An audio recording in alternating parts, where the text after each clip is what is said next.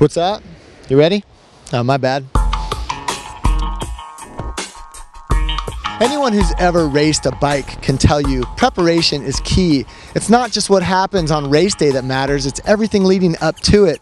We talked to some of the biggest riders in the sport to find out about the worst mistake they had ever made before a race. Probably forgetting to go to the toilet. Yeah. It's a big mistake, huh? Yeah. I've had a few instances where I've had a few too many the night before. That's never good. Definitely pounded a couple Big Macs before a couple races as junior, and didn't really make my stomach feel all that great. Just about every rider's done the thing where they're doing like a monument or something, like 260K. And they're all stressed out about getting everything right, and you get out there and you just get the race going and you get like 20K in, and you know, reach back and you're like, didn't bring any food today. I put my bib shorts on backwards once, and I didn't realize until I was like on the start line.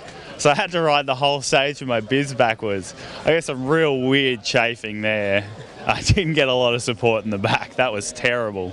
I didn't do that again. Missing the start. Missed the start of a cyclocross race.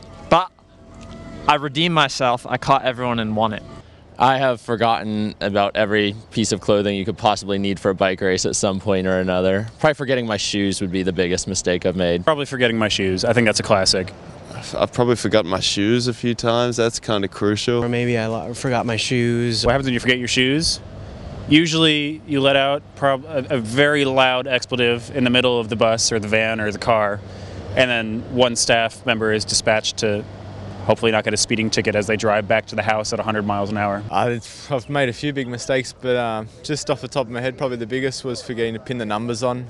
One day, I think it was in the Giro, I rolled out and forgot to pin the numbers on. That was a pretty big one. You know, it's a nice little fine towards the UCI. No, I don't know. Maybe the biggest mistake can be if you are not preparing well for the race. I mean, a few times I haven't trained as much as I should have. That's probably the biggest one, actually. Actually, turning up at Tour of Romandy last year when I hadn't ridden my bike in 2 weeks is probably the biggest one. How about you? What's the worst mistake you've ever made before a ride? Leave your story in the comments section below. For a video on how to prepare for a 100-mile ride, click up here. For a video on how to prepare your bike for a Grand Fondo, click down there. And to subscribe to GCN, just click on the pier right behind me.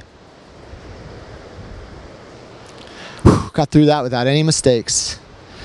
Well, except for the one at the beginning. You're gonna cut that though, right? No one will see that.